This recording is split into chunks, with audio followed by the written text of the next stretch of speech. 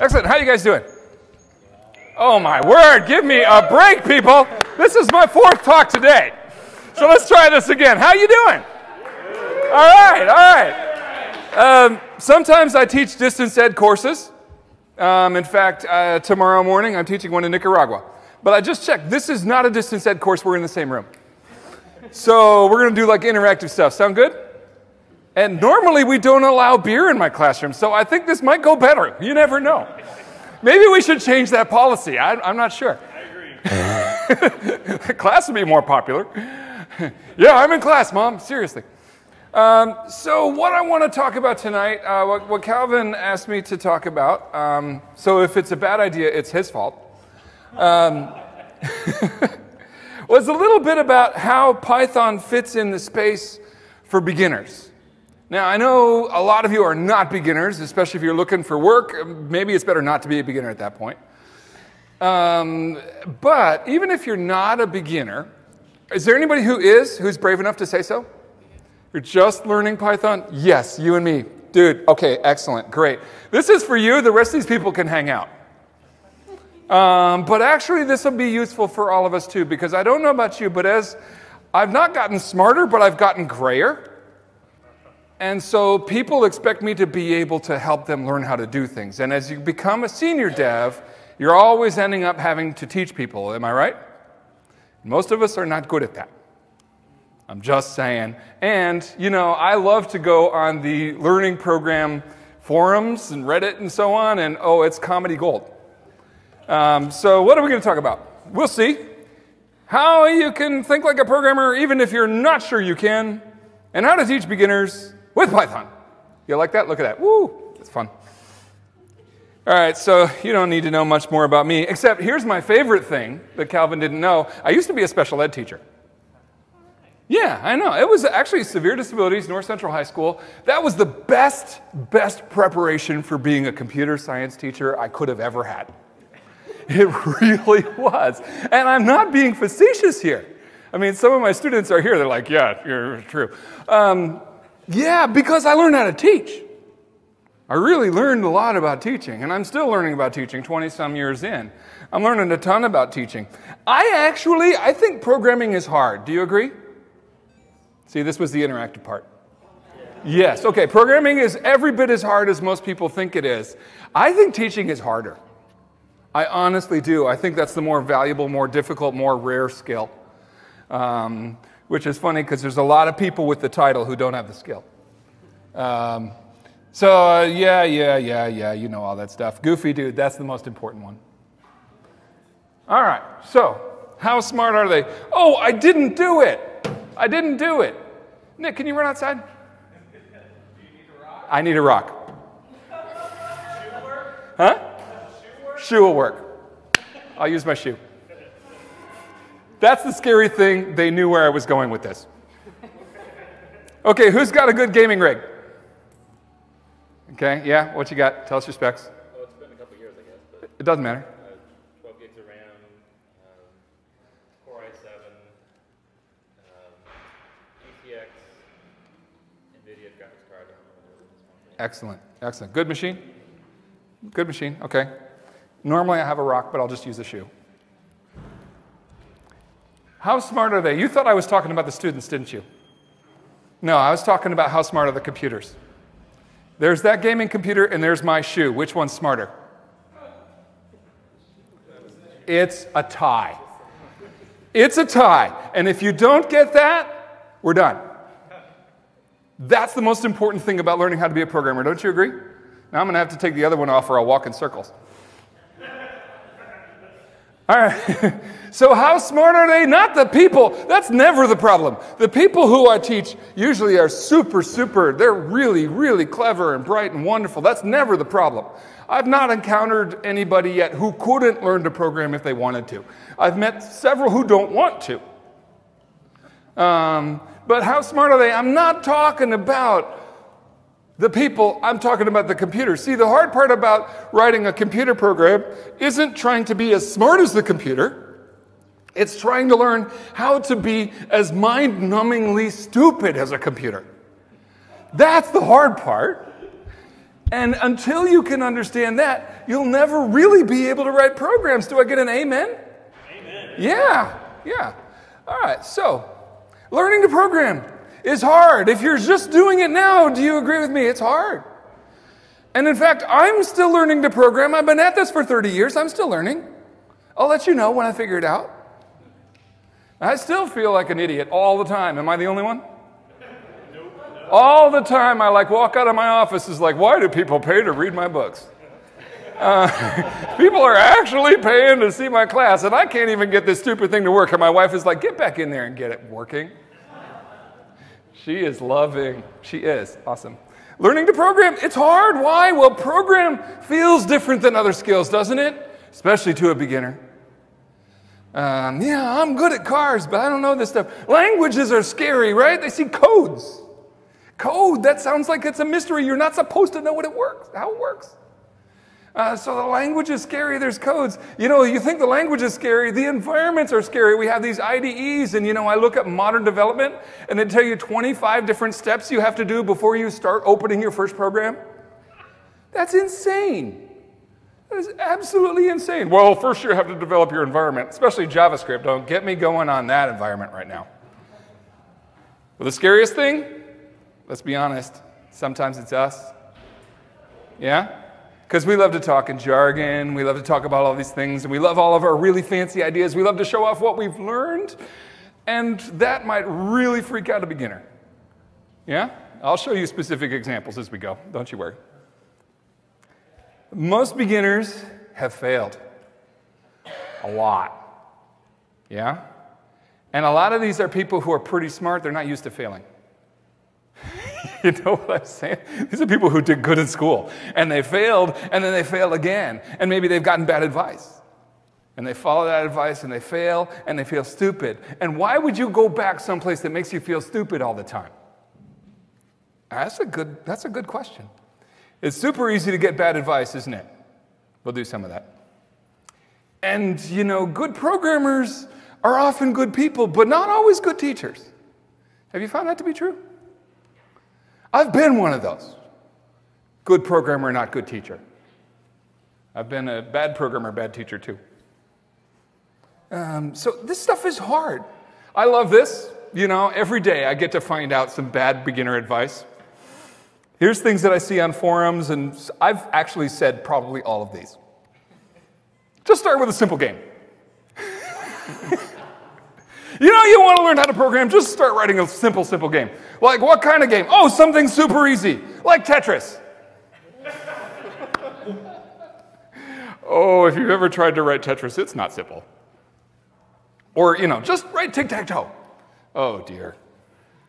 Or this, start with C++. That's what they use in industry. I especially love that in the gaming community. You really need to learn C++ because that's what they write game engines in. I'm like, you are out of your flipping mind. I love C++, but you're going to begin with that? Are you kidding me? That's a super bad idea. Because you know what's going to happen. C++, awesome language. You're going to feel stupid the first 15 seconds, aren't you? If you've tried to teach a beginner in it, actually C++ starts out okay. C in, C out. How hard can this be? Yeah, let's talk about memory allocation, huh? Yikes. If you use Visual Basic, you don't have to code until the very end of the project. That's one of my favorites. My Visual Basic program is all done except for the code. I love that one. Oh, dear. Yeah, I used to teach that. Thank goodness I'm done. The best way to start is to pick a problem you want to solve. I like this one. I like this advice, except it's terrible. Because, see, I'd like to solve world peace. Is that the first problem I should try? Having goals is good, but if the goals lead to inevitable failure and defeat, maybe we should pick a subset of saving the world first. You'll stay motivated if you work on a real-world problem until you feel like an idiot and leave. Because here's the problem with real world. The real world is messy, isn't it? And so I'm not so sure that we always want to be focusing on real-world problems to start. Here's things I wish I'd been taught when I was a beginner. And I've only learned this after, 20, 30 years of teaching this. And I'm still learning it. Programming is not about languages. This is the question I hate the most on these forums, right? Reddit, learn programming. I'm there every day, IUPUI, look for me. What language should I start with? And I have to stop because if I had quadruple size caps lock, I would use it. Wrong question. That's a stupid question. And here's the great thing. You're going to get reams of advice about it. All of it's stupid. Programming isn't about languages. Sure, you're going to pick one. I like Python. But the language ultimately doesn't matter that much. Some will make you feel better earlier. Some will make you feel stupider earlier. Public static void main string args. But the language doesn't really matter. Programming was never about languages. You know, here's my guys in the back, right? In the first year of our program, I teach 4 programming languages. And you know the funny thing? That part's not the hard part. That's what they tell me. Am I lying now? No, okay, good. Okay, good, I'll still pay you. Yeah, they think that's the hard part. No, the hard part is we keep changing paradigms. The hard part is as soon as we know one language, I start talking about something deeper that we can learn another one. Python's not a good language to teach direct memory management in, for example, because, thank you, it does it for us. But if you're a computer scientist, you better know what direct memory management is. That's when we're going to work in C and C++. Make sense? Yeah. Mem and free. Yeah, you guys don't know that. You're Python people. Okay, good. Most people think that programming is about memorizing. I'll never learn all those codes. And I'm like, yeah, neither will I. I don't know what you're talking about. I don't memorize syntax. I couldn't because I use too many languages. You know, on a typical day, I'm helping debug code in 6, 7 languages. There's no way I could memorize that. Okay, this is a good one. Most programming isn't about math. You know, I'll never be a good programmer. I always hated math. First of all, you hated math class. I'm not sure you've met math. Secondly, until you get into data science, gaming, and a few other specific areas, you could do fine in programming without using a lot of calculus, right? Who used calculus today? That's what I'm saying. Okay, you did. You're very smart. And there are places we need it. And certainly, you know, I used linear algebra several times today because I taught a game programming class. But if I wasn't doing that, I might not need it every day. You can get started without math. And here's the fun thing. When you start programming, you're going to realize the kind of thinking you're doing is the kind of thinking that math was trying to teach you in the first place. So there you go. Programming languages, I love this one. Programming languages are simpler than human languages. I know this because 30 years ago, I tried to learn Japanese. And I completely failed. Until very recently when I tried to learn Spanish. And now all the Japanese is coming out. Buenos dias, Tomodachi-san. I'm the only person in the world who's fluent in Japanese. Human languages, how much vocabulary do they have? Lots. How many words? Like 100? Thousands? Okay, how about the syntax rules? How complicated are they? Oh, dear Lord, yeah. You know, my family's all learning Spanish because my daughter's going to school in Nicaragua. And you know, there's tenses I've never even heard of, you know. Past, future, wonderful, undescribed, predatory sense. I don't know what it is, but I don't even understand it. How about computer languages? How many words do they typically have in the vocabulary? About 100. How consistent is the syntax? Painfully. Programming languages are actually designed to be much more sensible. They're not as flexible. Poetry in programming languages, not quite as successful, except Perl, of course. It has bless, kill, and die. Those are functions in Perl. I can tell you my Perl joke, right? So 1,000 monkeys on typewriters, eventually one of them would type Shakespeare. The others would all write Perl code. There's not many places you can use Perl jokes. That's what I'm saying, yeah. Programming really isn't about the things most people think it is. Here's another one. Programming, you know, I can't type fast enough to be a programmer. I've heard that one. Actually, probably you should be typing slower. Right? How much of programming is typing? close to none of it, close to none, is really that the shoe again. It's about explaining things to the idiot computer. That's what programming is. And when we think about it that way, it's actually not quite so frightening. Code isn't about language. Here's what I'm beginning to learn after teaching this for many, many years, because I've taught beginning programming, pick a language. Perl, yes, I taught beginning programming in Perl. And BASIC and Pascal and Logo, remember Logo? No, some of you don't. And Scratch. Give me a language, C, C++, Java. I've taught them all as beginning languages. And they started to run together. I realized there are some common themes. It turns out when I'm teaching a beginner how to go from not a programmer to a programmer, there's really about 7 or 8 concepts, depending on how you look at them. You get those and you're done. And those concepts are universal across languages. That's pretty beautiful, isn't it? Nah, true. If you know multiple languages, you know this to be true, right? Your first language is hard. Your second language is harder, isn't it? Because you thought you knew the truth. Your third language, it's like, dude, I'm seeing similarities here. By 4 or 5, you know, you're doing, was it, oh yeah, you were saying, they asked me to do a project in Pi. I said, give me a weekend. Yeah. It gets that point, doesn't it? Because we see these consistencies. Coding is only about 8 main concepts. I'll show you my favorite few. How's that? They work in the same way in every language. When we're trying to teach people how to code, don't teach them code. Teach them English. Or teach them in English. The secret isn't code. The secret is algorithms and data. That's really what we're here to teach. And of course, let's pick a language that makes that easy. I nominate Python. If it chooses to run, it's going to win. We write out the concepts first, and then we convert to code later. This is so key. When my students come into me and they're like, I'm so messed up, the first thing they do is sit down and they open up their computer. And what do? I shut it on their fingers. Why? If you're lost in coding, it's probably because you shouldn't be coding yet. It's almost always the case.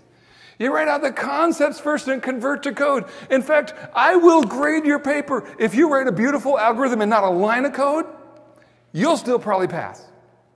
Doesn't happen often because if they write the algorithm well, the code comes. If you turn in beautiful code that runs great without any comments in it, I give it back. That's how important this is. After midterm, anyway. So most beginners, this is so amazing. If you are a beginner, and I still am, you get to this point where you think you don't understand how to write the code. I can't tell you how many times people say, I know what I'm doing, I just don't know which code to write. No. Almost every time somebody says, I just don't know how to write it. No, that's not the problem. The real problem is they don't understand the problem they're trying to solve. They're jumping straight to coding without understanding algorithms. And I get that, because coding's cool, right? You look like a hacker. I showed my son Hacker Typer. You know that site, hackertyper.com? Oh, you need this. Hackertyper.com, all you have to do is bang on the keyboard furiously, and it looks like you're writing C code. And if you hit the right control sequence, it says, like, you're in NATO or whatever. Yeah, it's awesome. Because that's what all of the students think they're going to learn how to do anyway. Yeah, and now you're all going there. I love it. The real problem is that beginners don't always understand the problem they're trying to solve. They try to figure out how to do it before they try to figure out what to do.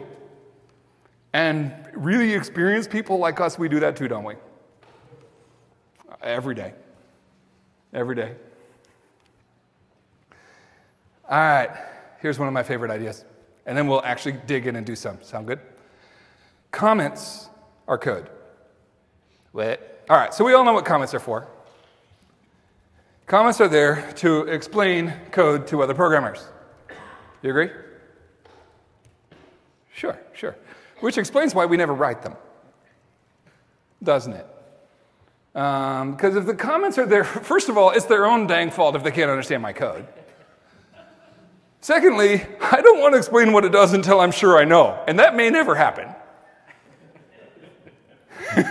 Little painful little giggles there. Yeah, because this is true, right? We're all here. And you know, I got to get this thing delivered, man. It's deadline. I'll do my best to get the comments in at the last step, but I got to get it working before I can worry about that. Yeah? So comments are there to explain the code to other programmers, or better yet, yourself, because a week later you're like, crud, what did this do? No. I finally learned the truth. Comments are not there to explain the code to programmers. Code is there to explain the comments to the computer. That's profound. That's all I got. Good night. I'll see you. Code is there to explain comments to the computer, at least for beginners. But again, I still consider myself a beginner. You write your algorithm first. You got that algorithm first working. It's beautiful. And then, how do you know it's done? It's like a turkey, right? The little thing pops out? No. How do you know that an algorithm is done? You look at every line, and at this point, maybe you've even decided what language you're going to use. And you say, I can do that, I can do that, I can do that. Oh, better look that one up. Break it up into smaller things. I can do it, I can do it, I can do it, I can do it. At that point, now we can start thinking about code. That sounds really mean, doesn't it? My students think so too, until they do well. And they all earn more than me, so now they don't think it's so bad. So this is an important idea. All right, so let's go into, I said there were only 7 or 8 main concepts. Let's do our favorite first 4. How's that? No? Okay, it's been nice seeing you. Here's the way I like to think about it, because really, algorithms, you can say that, and people are like, nah, I don't know.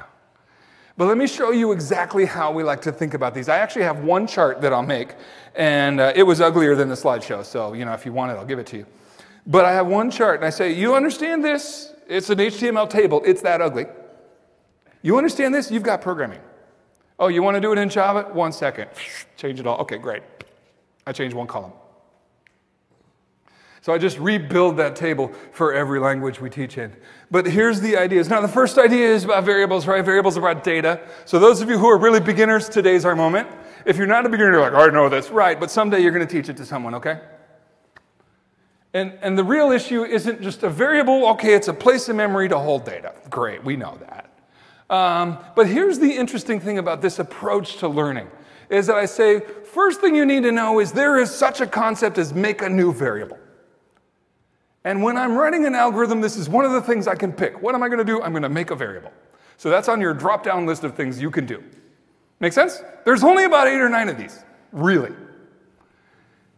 But when you say that, as soon as you say, I'm going to make a new variable, some questions should pop in your mind. Oh, dear. Hey, there's some HTML code.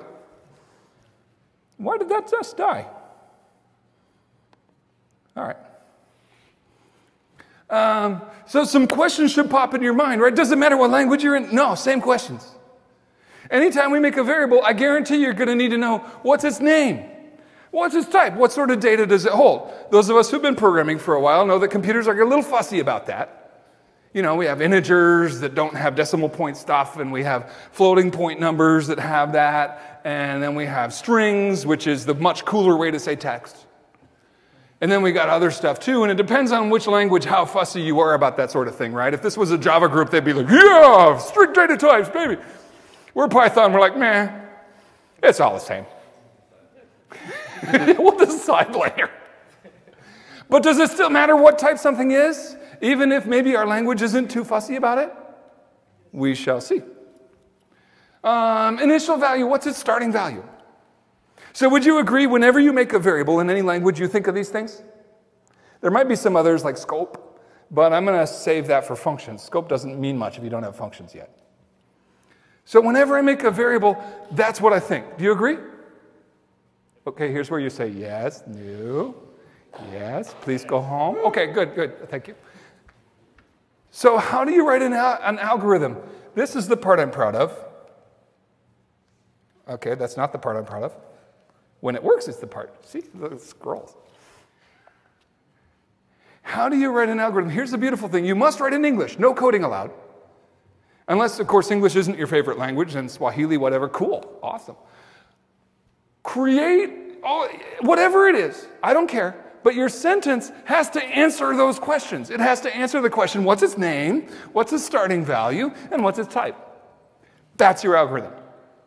Does that make sense? So when we're teaching a beginner to make a variable, the first thing they need to know is, I need to make a variable. And then the second thing they need to know is, what questions should I always answer when I make a variable? Does that make sense? And then when we do that, honestly, that's all they need. But see, if I could get away with it, I wouldn't even teach a language yet. But they don't believe it's real coding unless they're typing somewhere. So fine, we'll do it. That's how we write this in Python. Name gets an it val type, you're on your own. But that's how we do it in Python, so I can live with that. Can you live with that? Yeah, sure, because we're Python programmers. So that's good. So that's one of our concepts. Here's another concept. I mean, it seems trivial, doesn't it? But it isn't. It isn't. Output. Right? What's another thing I can do? Well, I can tell the user stuff. I'm going to start here with the command line console because life is easier there, isn't it? We're in charge. I mean, in the GUI, the user's in charge, and who put them in charge? Not me. But output is pretty easy. There's only one thing to worry about. What message do I want to send the user? And of course, output's usually text, isn't it? Yes, it's text. Okay. Yeah, output's text. So that's pretty easy. And we could write an algorithm for an output line too, couldn't we? Don't worry, there's a quiz coming. Output the text message. Okay, that's really easy. Yeah, code? Yay for Python 3. Yeah. System.out.println. No. Console.writeLine. No, it's easy, it's print. Except I always, see out, thank you. Printf. What's a printf? I don't know. You know, I still mess up the parentheses sometimes because I did 2.7 for a long time. Wrote a whole book in 2, so the parentheses sometimes throw me, but I can do this. Now, how much are we worried about the Python syntax? Have you seen how much we've stressed about that? Why not? Because you all know it. But why? Because that's the part we can look up. How do I do it in this language? That part Google will help us with, won't it? If you try to Google, what problem am I trying to solve, you're going to get some very scary results. But if you know what you're trying to do, you know I'm trying to output text, you can say, how do I output text in Python 3? And the chances are you'll get something pretty close to this, yes? So the coding part is the easy part, the algorithm part is the hard part. All right. So we're getting to the point where we have enough of these tools we can start to put together a real program. There's, input. Now, input, I like talking about input because this is the first one that really starts to talk about the real complexity of coding, isn't it? Because, see, all of the other things were atomic. They could kind of stand on their own. But input is really mean. Input has, like, dependencies, doesn't it? I mean, think about it. When I input something, here, tell me the answer. Tell me the answer, come on. 42, that's a good one, I like that. Yeah, I'm coveting that t-shirt. It's not fair for me to ask you the answer if I didn't ask a question, is it? It's never stopped me as a teacher, but if I am asking for an answer, I should really give you a question.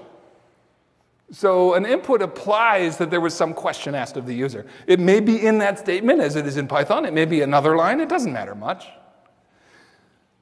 But somehow we're going to ask the user a question. Well, okay, now throw me the ball. Come on, throw me the ball. Come on, you guys can help.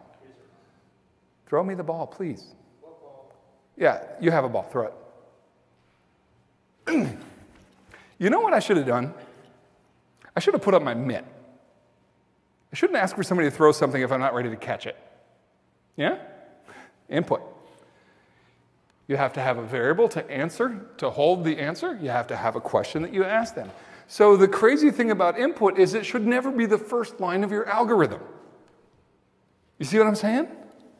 It doesn't make sense because there's like prerequisites.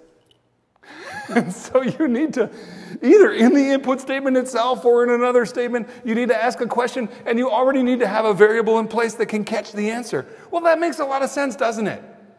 And what does that have to do with Python syntax? Nothing. That's a different problem and an easier one, isn't it? That's an easier problem. Okay, so how would we do an algorithm? Again, any one you want, any line of algorithm, as long as it answers those questions, makes me happy. Ask the user a message and store the answer in variable. Beautiful. We good with that? You want to see code? You've seen the code, but it's easy. Variable gets input message. Yeah. But you see the point I'm trying to make? When we understand the concepts, the code itself becomes actually, at some point, and this is why we don't always write comments, right? At some point, this is more clear than that. But not for a beginner. Not for a beginner. So a beginner has to do this part for a while before they can jump straight to the code. Does that make sense? Because we've forgotten that sometimes. And to the beginners that we're trying to help, this looks like arrogance. It's not. It's forgetfulness. But we can see there's not a cleaner way to say that. I really can't think of an easier way to say that in any of the languages I use. Thank you, Guido.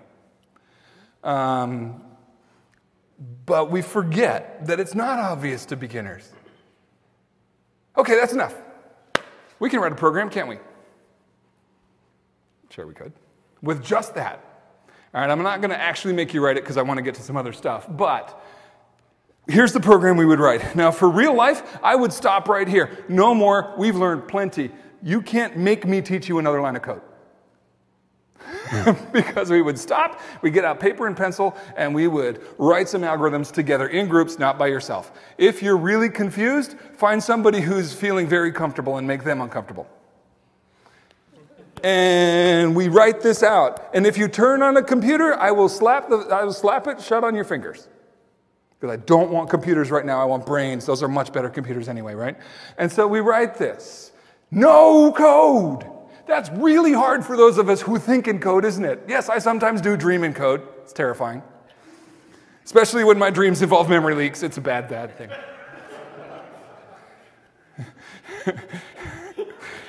Honey, just turn on the Valgrind. She's like, what's a Valgrind? Never mind, never mind. Algorithm only. I'll go ahead and do it for us. There's my first try. You see what I did here? No code. Create an integer variable for x. Create an integer variable for y. Create an integer variable for sum. Did I answer those questions? Yeah, okay. Ask the user x and put the answer in x. Ask the user y and put the answer in y. Put x plus y in sum. Tell the user the answer is sum. This is awesome. Okay. Some of you know there's a problem. Shh. And some of you are like, seriously, I could have just written this. Right, but you're not a beginner anymore. If you're a beginner, you need to write it this way first. Now, here's the beautiful thing about Python, right? We're half a step away from Python. Because Python is beautiful, except for a few warts. Come on.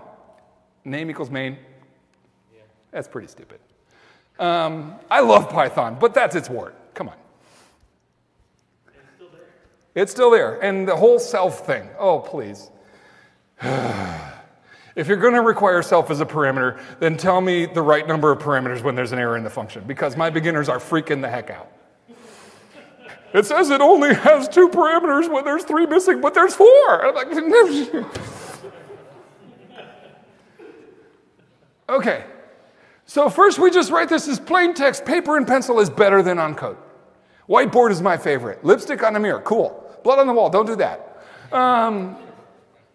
But we come up with a plan. Then we take the plan, and now we convert it to comments. Now you can put it in your text editor. Which one? I do not care. If you're spending a lot of time stressing about it, wrong one. I'm actually still a Vim guy. I'm that nerdy. I know. All right, I'm there, man. Oh, I love me some Vim. But I'm not going to impose that on... Okay, second class I do. But in the first class, no, I'm not going to make you do that. But I want your editor out of the way. I'm not a huge fan of syntax highlighting. That doesn't solve the real problems, does it? Or code completion and all that stuff. That doesn't solve the real problems. That solves the easy ones. The real problem is, how do you think well? And the cleaner your editor is, the easier we get there. This is a pretty good answer, isn't it? Is it code? Well, technically, we could put it in an editor and it wouldn't crash. It's a great algorithm. Okay, at least it's a good algorithm. Would you agree? No? No, I'm sad. Okay. I like it. Now the next step. Okay, now we can put in code. And so every line, and this again is something that we love to teach our beginners, or I do, everybody else hates it. And that is, okay, now that you've got those comments, one line at a time, you look for that comment and you tell me how to write it in code. Go crazy with Google if you want, do it. Of course, I taught this in China and they said, what's Google? Okay, Baidu, good luck. Got stories about that, man. Teaching Java in China. Please teach advanced Java in English. You've got 1 month. I got there and realized they didn't know basic Java or English. And that was the translator. Yeah, it was crazy. So now each of these things I can say, dude, I can write that. I can make that. And in fact, this is the first time that it even matters what language we're in. You know, maybe I'll go to the Java users group. I'll just change this slide. The others are fine. Except, you know, I can't make the comment about public static void main string args, which is, huh? Oh yeah, it's coming. Yeah, I'll show it to you. Yeah, I've got, yeah, don't you worry. Anyway, so we can take each one of these things and we can convert it to code. Isn't that beautiful? Isn't that beautiful? Yes, that's beautiful.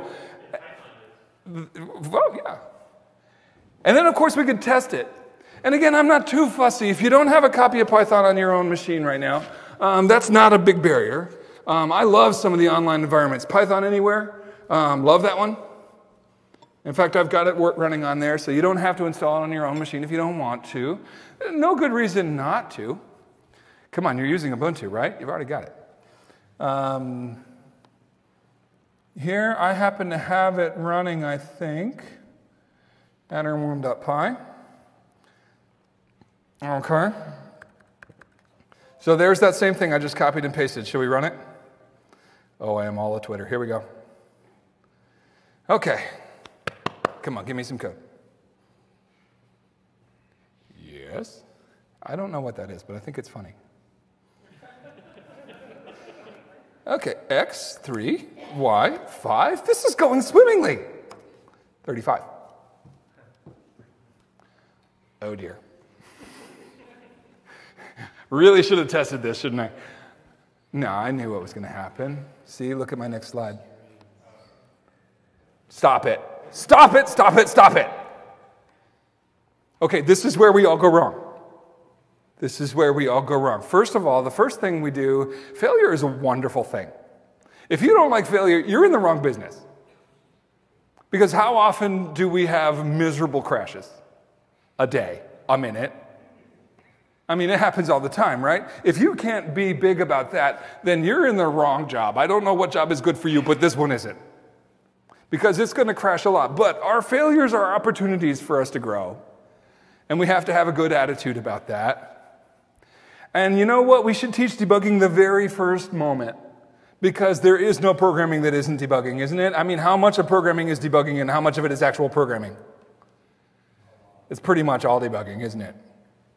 Begin debugging now. Now here's where everybody gets in trouble.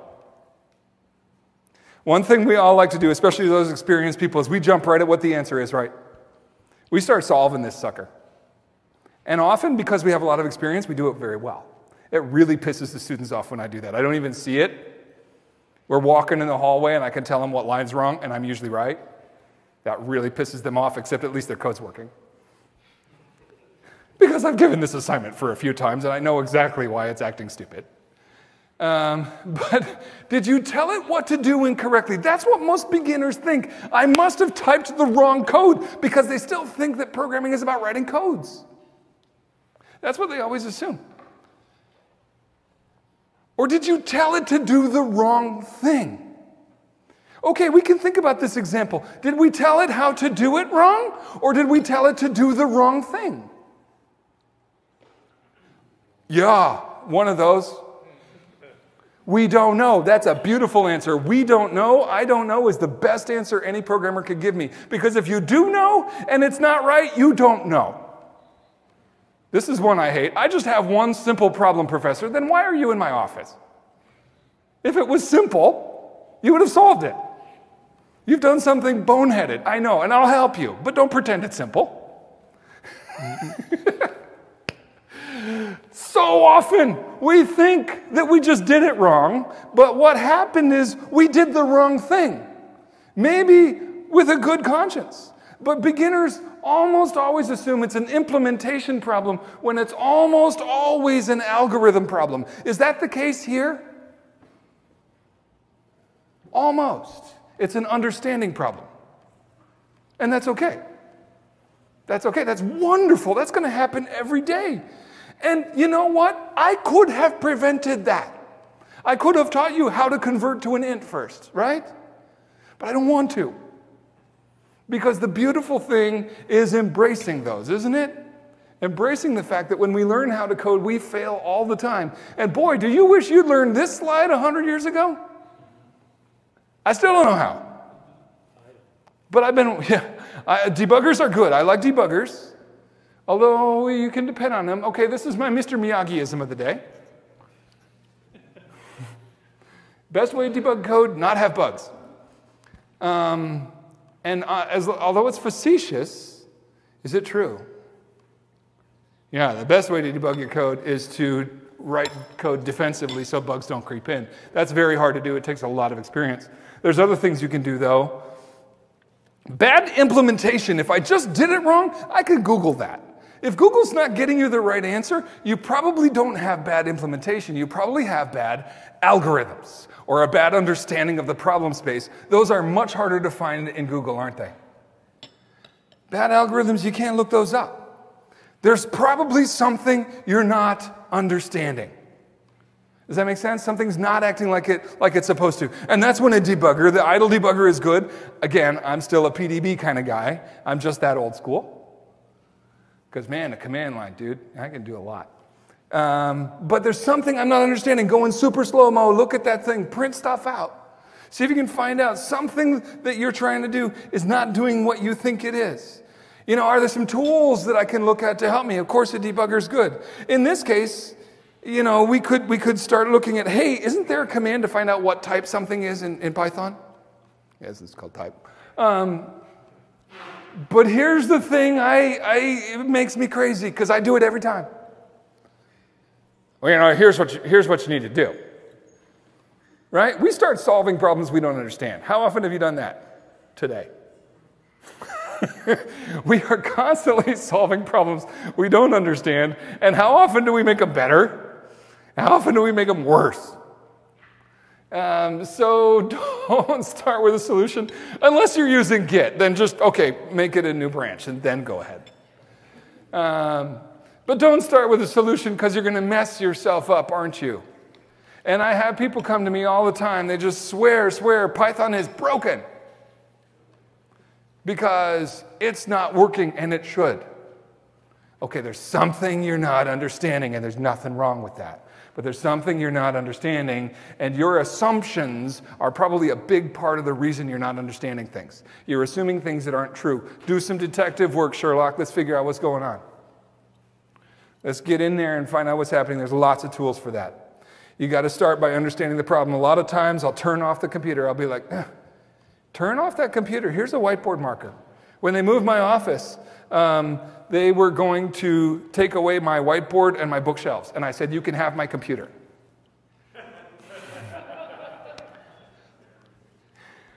True. True story. And they were like, you're nuts. Okay, we'll give you the whiteboard because you scare us a little. So what did happen here? Okay, now you can say, it's easy to assume the plus sign is broken. Dang it, this thing doesn't even know how to add. That's a normal assumption, though, isn't it? How stupid is this? Now, that's not really the problem. Those of us who are experienced, see, we're feeling superior. Because we already know how, because we've already felt like idiots long ago when we forgot it. Or we're just kind of a little, because we've all made this one, haven't we? The plus sign is not really the problem. What's really the problem? Yeah, try this. Python has that interactive mode. I love that, right? If I try to do Python plus meetup, what's it going to say? Python meetup. There we go. Wait a minute. Wait a cotton-picking minute. You can't add Python and meetup, can you? Okay, be careful here, because I'm about to slap you. Because somebody wants to say, well, operator overloading is a form of polymorphism, and it's actually concatenating rather than adding because it's automatically detecting that these are strings and not integers. Yeah, slap you with a wet fish for that. When you're around beginners. Right? When you're around beginners, this is the worst thing we can say because they're like, yeah, you just switched into serbo-correlation or something. They felt stupid before, now they feel worse. So yes, is all that stuff true? Yes. Is it wonderful when you understand it? Yup. But do you have to understand that the first day? No. I think it's enough to say, hey, the plus sign is so smart that it does different things when it sees text and when it sees numbers. And apparently, it thinks that 5 and 3 is text. I wonder if that's the problem. Can I test that? Right? And then we Google again. Is there a way to find out what type of data something is? Is there? Yeah. Is it type or type of? I get JavaScript and Python confused every time. I always guess wrong the first one. It's type. Okay. So we can apparently add text. Yes, concatenation. I wonder if it thinks 2 and 3 are text. We look up a tool. The type function tells us what we want to know. Okay, now we add a new tool to our toolbox. You see what I'm saying? Now we add a new tool to our toolbox and we say, all right, cool. I need a new algorithm piece. Convert to integer. Go look it up. Figure out what you have to do. Looks like we have an old variable, an int variable, and convert old variable to integer, store an int variable. Oh, look, there's code for it. That's all fun, isn't it? Now we have a new tool, and that's how we continue growing, is as we encounter a problem, we develop a new algorithmic tool to get there. Does that make sense? So this is pretty kind of fun, isn't it? It is, really, in a geeky way. All right, I know. Now we can try again with a new tool. Notice what I did. I killed my code.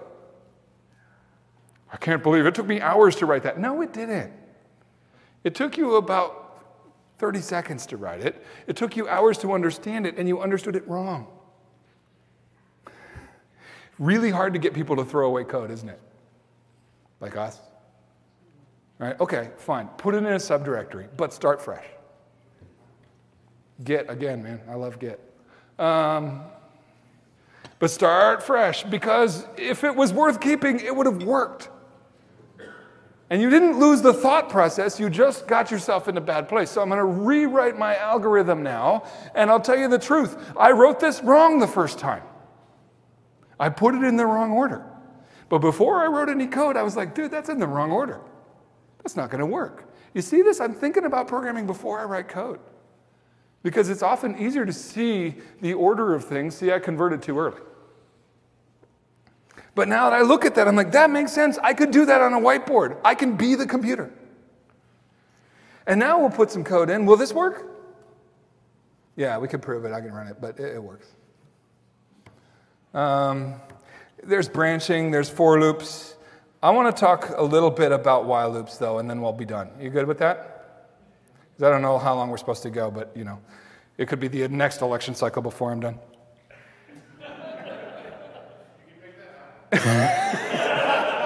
It's an endless loop. That's the problem. Yeah. Let's just skip this one. Okay, so, you know, for loops, people sometimes get mad, Python people, when they see the way that I teach for loops, because I say that a for loop has lots of parts. It has a sentry, it has a start, it has a finish, it has a change. And you're like, that is such a C++ for loop. What is the matter with you? And yeah, and I teach for loops in Python. You can see my code. For I in range, start, finish, change. Oh, that is so un-Pythonic. Yes, it is. Yes, it is. Because sometimes I want to teach Python and sometimes I want to teach programming. And when I'm teaching beginners, I'll do this. If Python is your second or third language, we'll do it with iterators. But this traditional structure lines up better with other languages, but much more important, it's much better for learning to debug properly. Because when you have a loop, what are the three things you always think about in a loop? Well, four things really. First is the sentry. What is this variable that controls the whole thing, right? And then what are three things about the sentry you need to know? Sing along, people, you know this. How's it start? How's it finish? How's it change? Which seems so simple, right? But how many loops have you had that have gone terribly wrong? What's the most likely basic code structure to go wrong? A loop. Especially if you see a Boolean operator in that son of a gun. Death to Boolean operators. Yes. Yep. Or the falseness. You gave me that one. That was too easy. We're going to come back to that thought real quick. Anyway, a while loop. So what are the four things you need to know about a while loop? What's the sentry? How's it start? How's it end? How's it change? But no, that's not true, Andy. The while loop has only one parameter. That's the problem with while loops. The while loop implies a lot that it doesn't require. And that's why while loops go wrong so often, don't they? Because if you're going to make a while loop, you will also have a holy obligation to think about what the sentry is, even though the while loop doesn't require you to. You have to initialize the sentry before you got there, which means you have to plan ahead, which means why are you writing code? You should be doing algorithms. And then somewhere inside the loop, we don't know where, you have to change the sentry, and you have to change it in a way that guarantees that at one point you'll trigger the condition. Oh yeah, we need a condition. But you never forget that one. You will sometimes make a condition that's impossible to satisfy, though, won't you? I don't know, marriage seminar or something, but no. So these are the same things that are required in a while loop, and that's why I teach them first in a for loop. Because how easy is it to mess that up? Oh, you don't do it. All right, here we go. Here's the example. Basic password loop. We've all done this one, right? It exits with a positive result if the user chooses the right password. But if they get it wrong, it launches missiles. So if you get it wrong 3 times, sorry about your luck sending the missiles. Right? We could all do this. How are you going to code it? Okay, really, how are you going to code it? All right, we'll use a compound condition, right? With a Boolean. Now, I love Boolean variables, don't get me wrong. It's Boolean operators that bug me. Because here's why. Because what condition do we need on this thing? Let's see. Tries is greater than or equal to 3, and guess is not equal to correct. Yeah, that's it. Or is it? Because now guess is a negative, and De Morgan's law. So it's a Boolean variable. Okay, take a picture, because it could go away. So correct is IndyPy, tries is 0, keep going is true, while keep going. You know what I love about Boolean variables? There's just not a lot that can go wrong. It's about the cleanest variable type you got, right? I love Boolean variables. I don't love Boolean operators as much unless I'm working on just Boolean variables with them. But while keep going. If this thing is true, and is it? It better be. While keep going is true, do whatever code I want. Yes, I deliberately did not do the format thing because I don't want to freak out beginners. It's really cool, but not today. Now take a look. If guess is equal to correct, then we'll say, that's great, here's the treasure. And then look at this beautiful thing. That's where the break statement goes, doesn't it? No, we should never write break, should we? I know, switch statements. Thank you for not including those, Guido. Yeah. Keep going gets false. That means the next time I evaluate this loop, we're out. How clean is that? And what do I really mean by this line? I don't want to keep going. I like that. Do you like that? It's going to be much easier to follow. Else, if the tries is, I didn't really do Aleph. Aleph is like a dwarf, but it's taller and the ears. If tries is greater than or equal to 3, then we're going to print, hey, too many wrong tries, launching the missiles. Once again, we're not directly exiting the loop, but we're telling it the next time you evaluate, I don't want to keep going anymore. You know what's funny is I don't know the last time I wrote a while loop that didn't just say, while, keep going. Because once you get used to this, man, it's beautiful. It is just beautiful. And I write a lot of games. You know, game code gets messy, doesn't it? Let me tell you, no code gets messier than game code. Partially because we don't design for maintenance in gaming. You know it's going to be out of date in a year. So in gaming, you don't design it to be maintained. You design it to be fast. And so you write some junk. Okay, eventually we'll teach all these things at their time, but not today. You good with that? Yeah, no. Let's just stop with this. So why Python? Right? I mean, I've taken a lot of time to tell you tonight that the language doesn't matter, yet it's a Python group. And I do love Python. So if the language doesn't matter, why did we choose Python? Well, I'll show you. Okay, you recognize this, right? What language are we in? Old school C, man. This is the way God intended. Pointers everywhere, no strings. Those strings are for wusses. All right, there's some C. And there's kind of, hello world is too simple to really get the feel of a language, isn't it? So I say, really, we need to do hello user. That is, it asks the user's name, and then it does something with it. That's the smallest program I think we can really get the sense of a flavor of a language. Would you agree? And would it be possible for me to take that little chart we just did and show you how to do all those things in C? Absolutely. Absolutely, there's C. But don't worry. Hey, Bjorn, how you doing, buddy? See, all these people in the open source world, they have the best names, don't they? You know, Guido and Bjorn and stuff like that.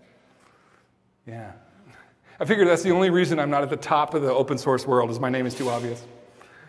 I was going to go with one of those sub-Saharan languages with clicking and stuff. My name is Eddie Harris. Either that or just skip the human languages altogether, go to Dolphin. I'm sorry. All right, so C++. Wow, at this level, C++ looks like a dream, doesn't it? No more printf. C++ must be easy. Yeah, if you've done some. Yeah. If and def, anyone? Yep. Okay, C++ is pretty nice at this level, but it gets hard fast. All right, here's my favorite, right? Public static void main string args. Have you ever tried to teach Java to a beginner? Have you ever been to a beginner Java class? I mean, every Java teacher in the world who has to teach beginners, and this was me. That's what they wanted in Nicaragua. Please teach this in Java. I'm like, oh, okay, great. Please wave a dead chicken over your shoulder, turn around 3 times. It's a ritual. Throw salt. Type this line.